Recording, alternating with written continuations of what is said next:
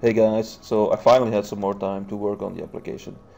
The voice recognition is kind of beefed up. Instead of just sending one key to the game, you can now send a whole bunch of keys, and you can specify how long you want each key to be pressed down, how much time you want in between key presses, so it's easy to set up extended macros this way.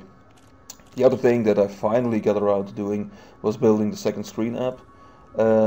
It's not really a second screen app in that it doesn't read anything from the game, but it allows you to also send key presses to the game. And the main reason why I wanted to make an application like this is because I play with an Xbox controller, and having to actually press keys on a keyboard kind of takes away from the immersion and kind of takes you out of the game.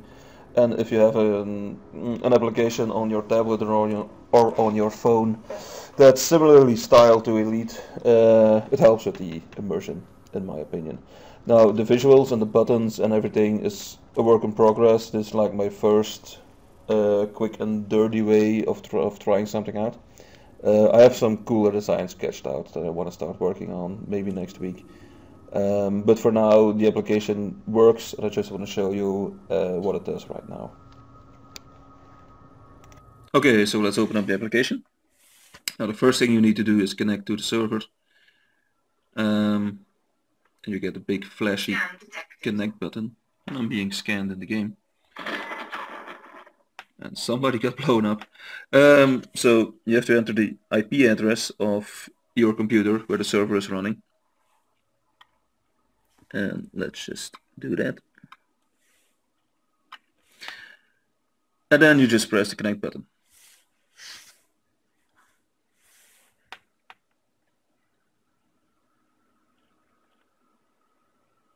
So you get a bunch of buttons. And like I said, I'm going to rework the visuals, but this is just to show you how it works. So for example, let's bring up the hard points. So if I press hard points, it brings up the hard points.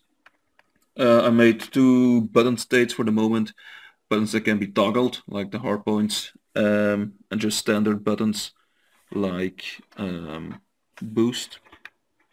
Let's just angle away from the asteroids first.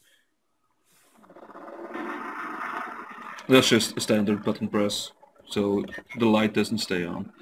But my idea is to keep working on this. Make some cool visuals. Maybe add something like maybe a trackpad, so you can use your tablet as a mouse, which might be handy for browsing the commodities market or something like that.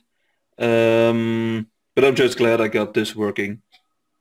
It adds to the immersion of the game, in my opinion.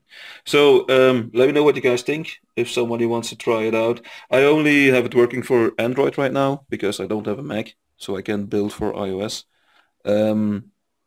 I can send you the files if you want them, but they're not finished, so it's very buggy and it might not work on your system.